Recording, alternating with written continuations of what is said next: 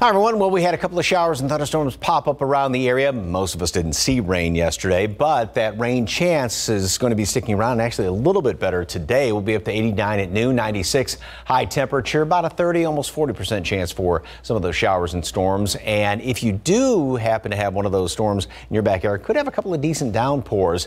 Yeah, not great rain chances each and every day, but each and every day we do have that chance of rain going in through the weekend and then starting to taper off by the first part of next week. And with the extra cloud cover around here and the extra humidity, that's going to hold temperatures down in the mid 90s.